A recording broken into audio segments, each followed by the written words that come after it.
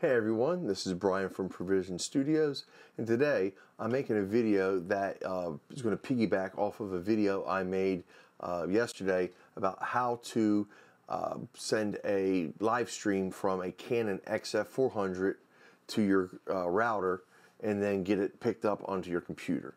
So in the previous video I showed how to set up that connection, and I'll have that link right here so you can go back and watch that if you're not aware of how to get the camera set up in order to send that signal out through the Ethernet port on the camera. Once you've got that established, then you're going to want to be able to go to your computer that is also connected to the same router and pull that connection onto your computer. So in today's video I'm going to use OBS Studio to create that connection. So once we have OBS open, we're going to go to our sources box. We're going to click on add. Then we're going to go to media source.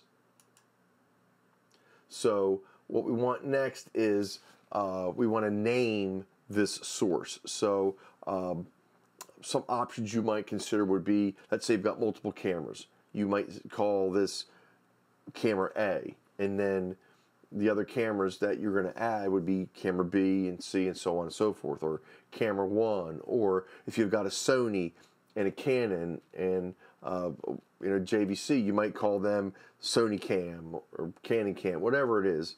For my purposes today, I'm just going to call it Canon XF400. Once you've got it named, you're going to click OK, and then we are going to open up the properties for this source.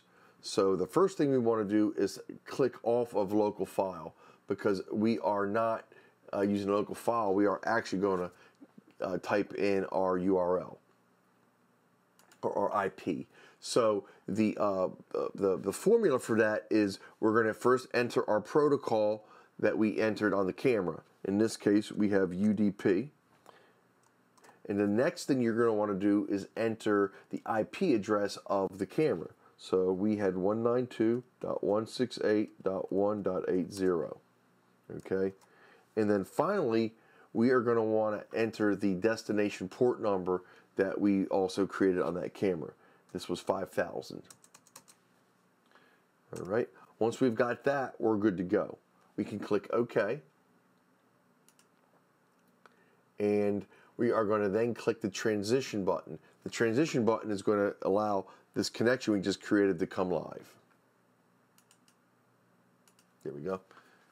So here is our feed from our camera.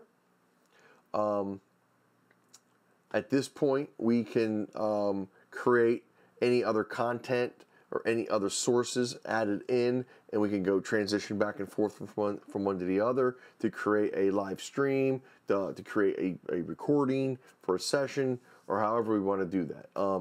Give you 1 second here. So here I am in front of the camera. So I just wanted to show you real quick that this is in fact a live stream that it is capturing on the computer. So again, we have the Canon XF400.